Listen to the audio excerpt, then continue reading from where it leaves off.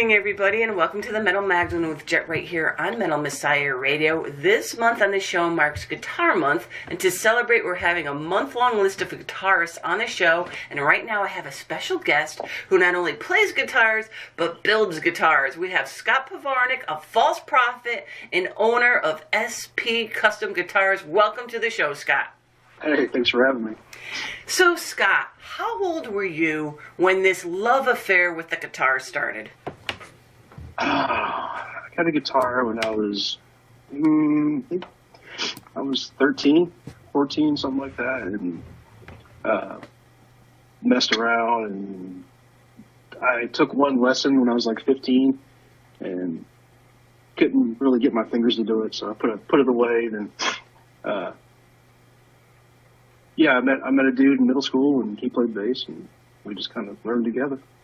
And what were some of like the bands you were jamming out to as a kid? Like early on, it was like Metallica, Slayer, Megadeth, and went on to like Death and Deicide and Sepultura, Obituary. And were you in like any bands or anything once you got more comfortable with the guitar? No, him and I, we messed around, but never did anything. So actually, False Prophets, the first band I've ever been in. And okay, so tell us about getting the gig with False Prophet then. How did that work out? There was a Facebook post from Paul, and it was any death metal guitar players around, and I was like, here's your shot. It was one of your favorite bands growing up, so I hit him up, and I was like, hey, I play guitar, and he invited me out. I had to kind of pester him a little bit, but eventually got invited out, and never left. So pester him meaning you got him all liquored up so he would say yes, or? No, it was like I hit him up, and he's like, well, we're still looking, or he keep putting it off, and I keep hitting him up. Hey man, did you get anything yet? Hey man, did you get anything yet? And eventually he caved. So so since you've been with them now, right? You guys been doing some shows, and you're working on some new music. So what could you tell us about the new stuff that you guys are working on? Oh, it's pretty brutal. Prophet has like, for me, it's like that death metal, thrash metal mixture, and it's still Prophet. Mm-hmm. It's just new. Yeah, how much stuff have you guys got written so far? Right now we have 3 new songs. Working on a 4th, so hopefully we'll be in the studio probably June. Knock those out. So that's something that we're definitely looking forward to. And of course, when that's all done and you got some stuff out there, you're definitely got to come back on the show, because like we have talked earlier, we're definitely going to play that new shit on here. Yeah, you're the first. So. Perfect. Okay, so, Scott, so what age did you start, like, tinkering around with, building guitars, and why? It was about 4 years ago, maybe 5, something like that. Well, I always wanted a certain guitar, and I got a quote for that guitar, and it was way too much money, just for unpainted, version, kind of like what I'm playing now. And I was like, well, I'll try it. I'll build it, and spend a bunch of money on tools. I had no idea how to glue anything, so I'd asked one of my buddies. His dad was a carpenter. I was like, hey man, ask your dad how to glue stuff. I had no idea like what kind of glue to use or any of that. And just pretty much got a bunch of books, and watched a ton of YouTube videos, and just kind of absorbed all I could, and built that first one. That's the only guitar I play now. Oh wow! So you still have that first one, and that's what you're playing? Oh, that's kind of cool. Any of the pictures you see, that's the guitar. It's number 1. So when did you decide to make this a business? It kind of just happened, really. I was through Facebook. I got up with Rick Ross, and he, asked me about a guitar. I built him one, and I had to think of the name, what to call it, because there was no, SP, and he's just like, well, just call it, your name. I'm like, all right, so you think SP's cool? And he's like, yeah. So that's just kind of how that happened. It just all like happened so quickly and just, organically. It was weird, man. I'm still trying to get over it. And then, so how many artists do you have now? I mean, past and present. I haven't sat there and thought about it. I don't know. I think I've built maybe less than, I've never counted these, so probably around 20 guitars, give or take a few. That's quite a bit in 4 years, actually, so. Yeah, I mean, I'm always working, and, most of those guitars have went to, heroes of mine, so that's pretty cool. And Scott, so when you build a guitar for a client, how does that process go? Usually it's, we kind of figure out, hey man, what kind of design are you into? What kind of sound are you looking for? And we'll kind of go over that, and we'll usually video Skype or do Facebook video and go over the woods. I'll draw up a few designs, and we'll finally come up with one we both like, and just kind of go from there. It's pretty simple, but kind of complicated at the same time. Well, we watched at least I saw some of the pictures on Instagram, kind of the process you were going through with, Stephen Tucker when you were building his guitar. Mm-hmm. And that's kind of nice that they could actually hold it at that stage before you have it all done, so they could be super hands-on in where they want certain things and how they want, Oh, yeah. Yeah, we did that show with Morb the other night, and, I brought that, the body blank so Stephen could check it out. And I knew that Stephen, he's a carpenter, mm-hmm. but I didn't think about it. So if I'd have brought some chisels and some rasps, he would have went to town on it himself. But he kind of drew where he wants me to do certain things, which is really cool that the artist gets to interact with their instrument. You know what I mean? Yes, absolutely, because you can't get more custom than that, No, I mean, he did this, and I brought some little serial number dies, so he stamped the numbers right there at the venue. It was pretty cool. I feel him doing it. Oh, that is awesome. And it's pretty sick. And so you had mentioned woods and all that kind of stuff. So what kind of woods do you work with, or will you just get any wood that the artist wants? There's some classic recipes, I guess you call it. But yeah, whatever they want. I'm open to try things. And I know, talking to Terrence, who will be on next week, and he plays your guitars, and you'll hear all the lovely things he says about them too. But he said that his was made out of a couple of different woods.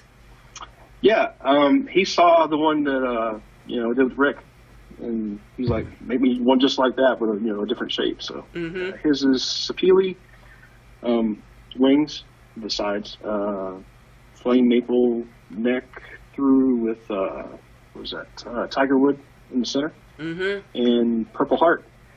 Yeah, it's a nice guitar. He loves it. And anyways, we'll hear all about that next week.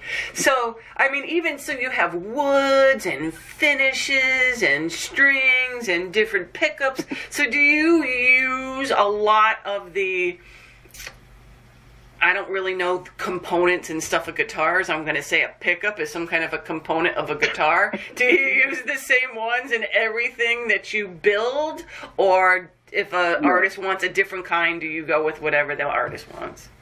Yeah, a lot of those guys, they have endorsements, mm-hmm. and so they'll send me, whether it's, EMG or Fishman or Lace or, whoever, they'll just have those sent to me, and, we'll put in whatever they want. So, that makes sense. Like I said, I'm a drummer person. I don't really know this stuff, but I'm learning. So, that's kind of cool. So they get their endorsement, whatever it may be, built right into their guitars, and that's kind of cool. And if a guitarist is looking for a guitar, what would you suggest to them as far as woods goes, depending on what they play? Like, does a certain style of music, would you suggest a certain wood for what the tone would be for what that type of music is? Not really the type of music, but the type of tone they're after, Mm-hmm. If you want something mellower, we go with mahogany type of thing. A little brighter, go with maple. If you want to even it out, do both. There's certain little recipes that are tried and true. So, okay. So I was gonna say, I'm like thinking like maybe a power metal person wants fucking white birch or something like that. I don't know what that sounds like, but I'll try it.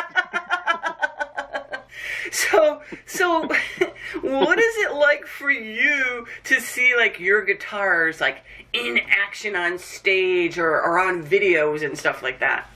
Oh, it's amazing. I mean, you can't imagine what it's like to be with something for 3 months, then send it off or pass it over, and then see it. Luckily, I've seen every guitar on stage.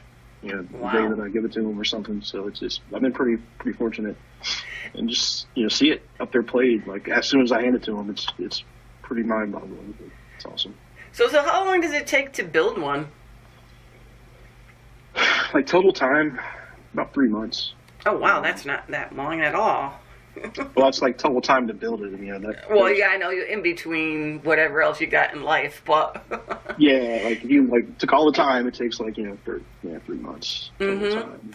And now also, I just wanted to mention really quick because I thought it was kind of cool that your guitar tech for Hobbs and Claudius when he played your guitars too. So I think that's kind of nice. And even talking to Hobbs again next week, I might as well not even play next week, so we're talking all about it this week. But he had mentioned, too, what better person in the world to have as your guitar tech as the person that built a freaking guitar.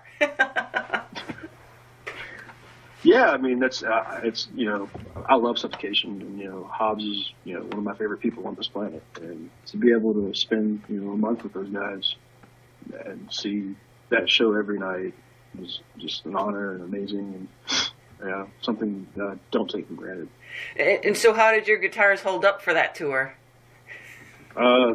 He still played them. So, I think Hobbs is pretty easy, man. Like, I didn't have to change strings maybe 3 times for him. He didn't really want me to do much. Because he has a certain recipe that he likes, Yeah. He doesn't really like bright strings. So. No. And he seems, like I said, everybody that is a client of yours that I've talked to always has the greatest things to say about the guitars and how they're built and the quality. And if people want to learn more about your company, where can they go to? What sites can they go to, Scott? Hit me up on Facebook. I'm pretty easy to find.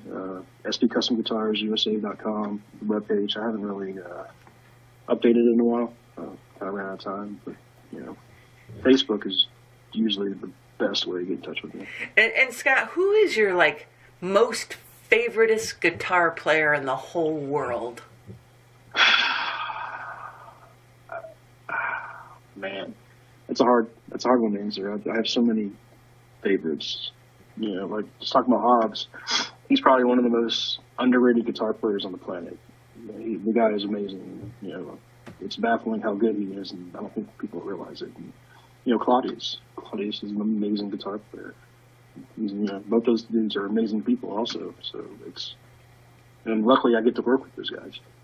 And they both make it look so effortless up there when they're playing. Oh, yeah. It's fun to watch them. They just roll with it. It's really fun to watch both of them, I mean, Hobbs is amazing, to watch him, on stage. I mean, you get to watch him night after night, but it's just amazing. And then he gets off stage, he's like the most fucking chill dude ever. It's so weird, it's just, he's, like you said, super nice guy.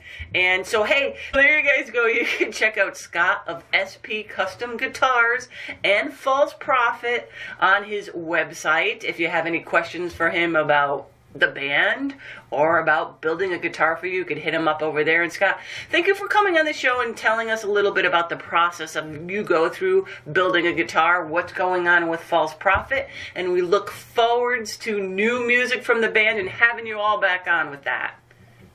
Oh, of course, man. It's always an honor and pleasure, and we love you and can't wait to hear it, hear you play it, hear you debut it. It's going to be awesome.